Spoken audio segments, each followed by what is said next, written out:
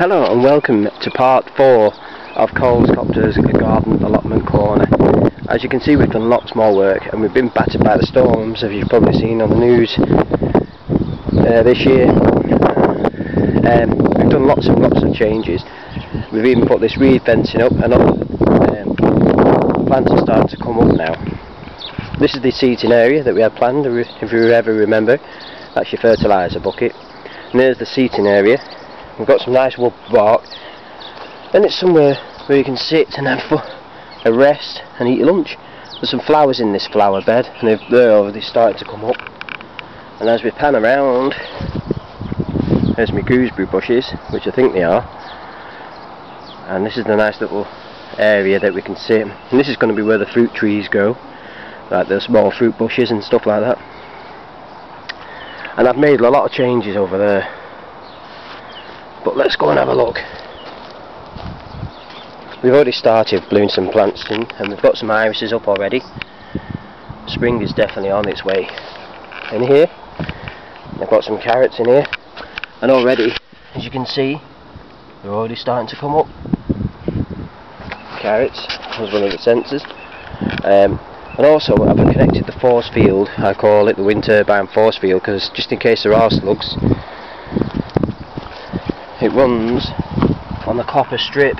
It doesn't have to be straight, but it's only an experiment, and it runs along this little reed fence that I built here.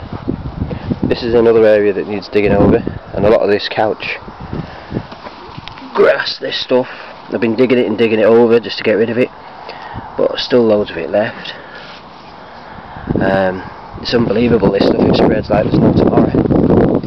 As we come over to here, I've put another row of potatoes, but they say you always use potatoes on your first lot because then it actually apparently kills all the weeds.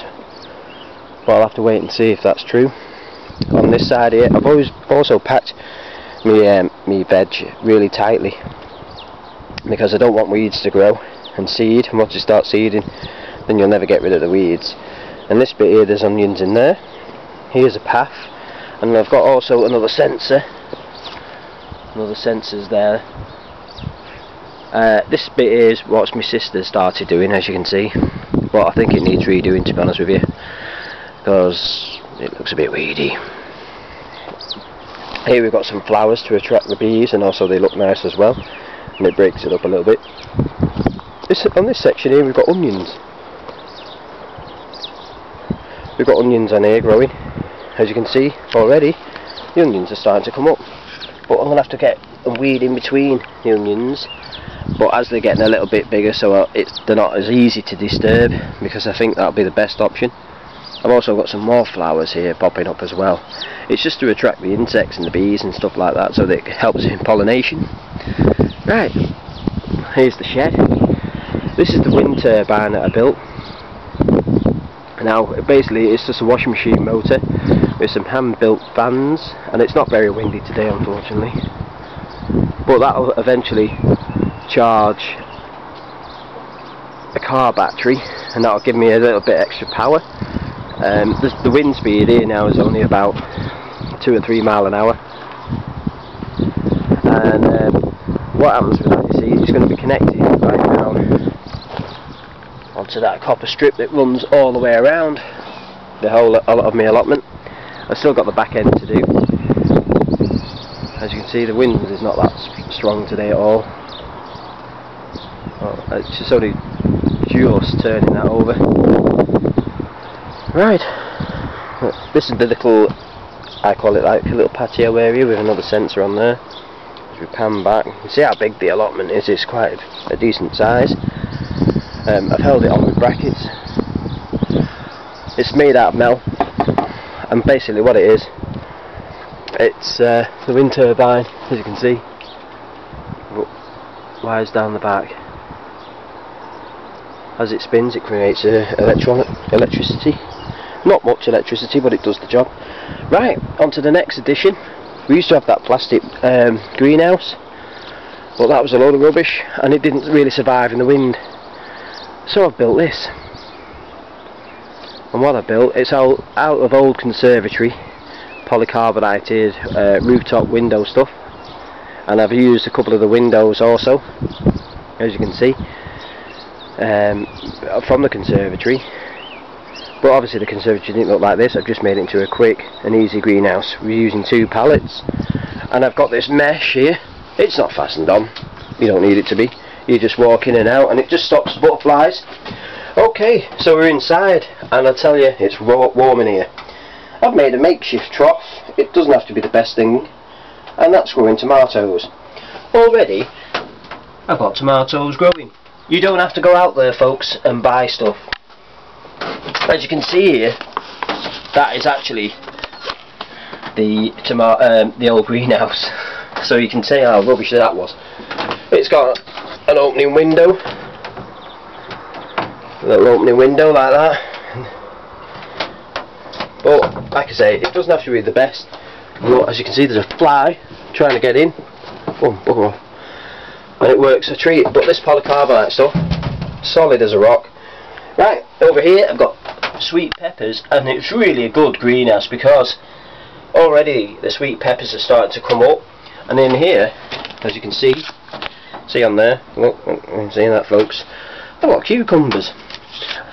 Never grown cucumbers before, and as you can see again, there's a bit more of the greenhouse, and the cucumbers are actually starting to come up as well, which is a good sign. And it is really warm in here. It's just made, like I said, it's made all out of junk. You can see. It doesn't have. Oh, that creaking, by the way, is the polycarbonate in the sun. It actually expands and contracts, so you can actually hear it creaking a lot. So it really does that. But get out. Oh, it's got an overhang. I mean, it's not the best, but it's the best of it is the price, free. There's Mark 1 turbine there. That was damaged in the storm, that one. As you can see, one of the blades is missing a piece off it, but it did work. But the Axius turbine, look, can you see that, folks? Whether I leave it up there, I don't know. Right by here. Right, there's my water butt system. All that works a treat. I've got an outside tap there, one bit for like watering cans. Oh, that's part of the conservatory, which I'll probably use for something else. The beam, as you can see by the spotlights. Hose pipe going there straight into the greenhouse. This area here, it's going to be this is going to be grassy basically. You need somewhere to sort of relax and sit down, and you can't really put anything on this bit really because there's no room. There's a tree here, obviously. I think it's an apple tree, but I'm not too sure because I got this from site, and the buds are coming up already. But what I've done to keep the weeds at bay, I've also got a bit of plastic. I did. Dug out the weeds as much as I could, put the plastic down, and then I used some of the wood bark, put it over the top, made a frame. As you come round here, I bought myself a plum tree already. The buds are coming up, so that's also a good sign. In here I've got some rhubarb, but like I said, it's the weed problem again, and I'm going to have to wait for the rhubarb to come up. Next to it there's going to be strawberries, and if you can see the wire frame, you can also see that on the wire frame there was a little one of those little plastic greenhouse things, but obviously that's gone. This needs digging over again. There's another sensor, and we're going to reed fence the back also. This is more of a polycarbonate stuff, so if you ever want to make your own greenhouse, it's really good. You can cut it with a saw. You only need basic tools, and it's really lightweight and easy to use, and you can cut it into any shape you want. So what I suggest you do, you go around to your local window manufacturer who have taken down and see what you can come up with. They'll always give it you for free and don't like tipping it themselves. Let's have another look. Oh, let's have a look in the shed. Like I say, it's all built on nothing. It's a wind turbine. Just wish the wind was a bit windier today in one way so you could see it going for sure. Right, folks. Here we go. Here's the shed with some vast improvements. I've got a little sensor there, weather station. Built me an outhouse, as they call it in the old days. for storing the odd bits and pieces. Okay, chaps, here we go. We've got the kettle, stove goes here, workbench and jars for all your seeds to go in and nails. Some of the kids have already started planting stuff. Got a pan there, frying pan, my cups, so you never get hungry. That's about it, folks. So I hope you enjoyed this show, and don't forget to stay tuned for part 5 on the allotment, and we'll see what we can grow next week. And I hope you enjoy yourself. Don't forget to subscribe, and there's more videos coming soon. Au revoir. And if there's anything that you want me to show off, any requests or anything like that, don't forget, leave a comment, see what I can do. I'll get it right back to you. Thanks very much. Thanks for watching.